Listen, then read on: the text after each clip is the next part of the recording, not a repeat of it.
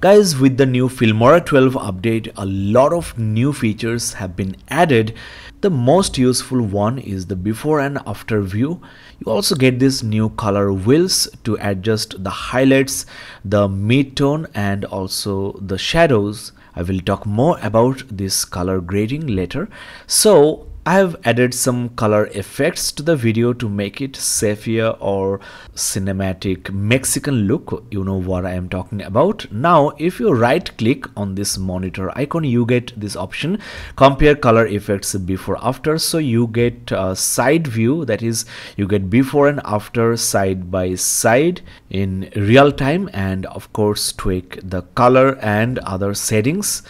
Now there are other views also, like split view left and right, just like that. You can also split view top and bottom, most suitable for shorts maybe or for editing photos. Another new addition to Filmora 12 is you can change the strength of the LUTs you have applied and also check a live preview by hovering. So let me change the strength, and now you can compare before and after live on the go. This is why it's such a beautiful tool. With the Filmora 12 new release, new color correction algorithm has been introduced. It has improved color correction algorithm and expanded parameter adjustment range, allowing for more natural color adjustments. With the introduction of color wheels, color correction is so much easier, especially if your footage is shot in picture profile. So let me quickly try to color grade this footage. Now the best thing to do is go for side by side view. So let's right click here and click side by side view. So as you can see, the doors are crushed and the details are lost. So we need to work on that, maybe adjust the shadow level, and also you can tweak with the highlights, with the mid-tone.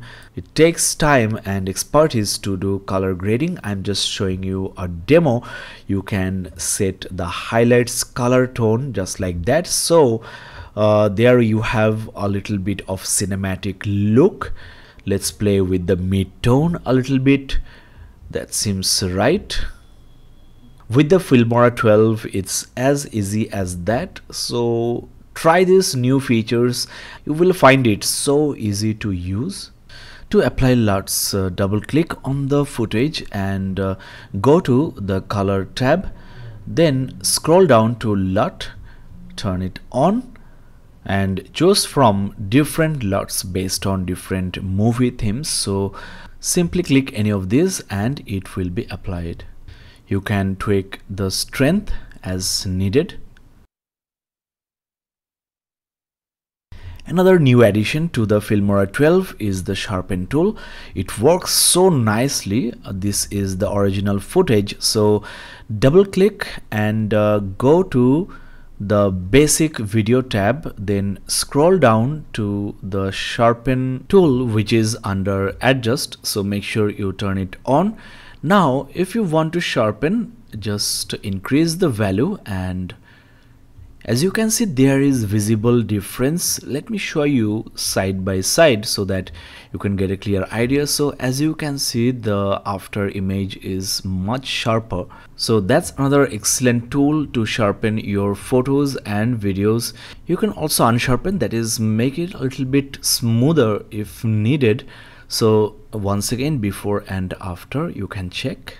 So a lot of new exciting features that have been added to the Filmora 12. If you are a creator, definitely this is the software to get. That's all for today guys. Thank you so much for watching, and I will be back with more Filmora 12 tutorials.